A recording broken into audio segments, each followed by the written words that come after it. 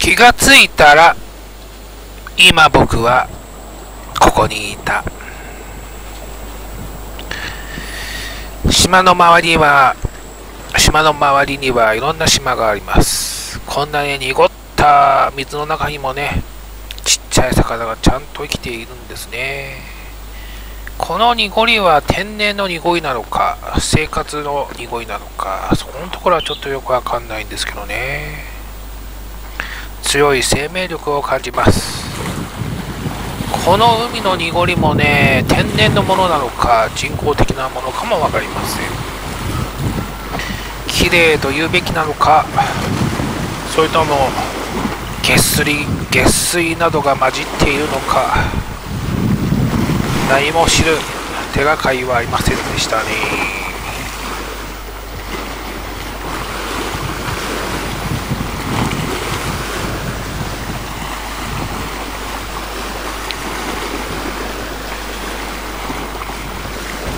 ここはミクロネシア連邦のチューク州でございます。上野島でございます。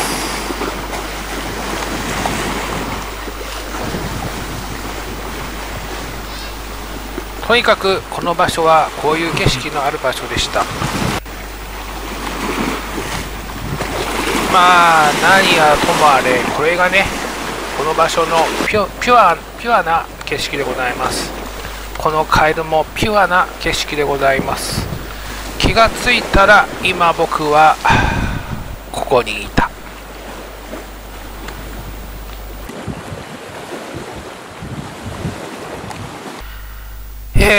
ミクロネシアという連邦があります。ミクロネシア連邦でございますね。日本から見るとこんな感じのね、距離にありますよ。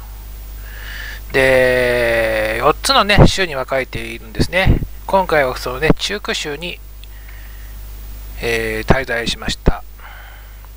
周りにはいろんな島がありますが、今回訪れたのは飛行場のあるですね、このね、ラグーンの中にある島、上野島というところにね、滞在しましたね。今回の内容はね、こんな感じでね、散歩した時の映像だと思います。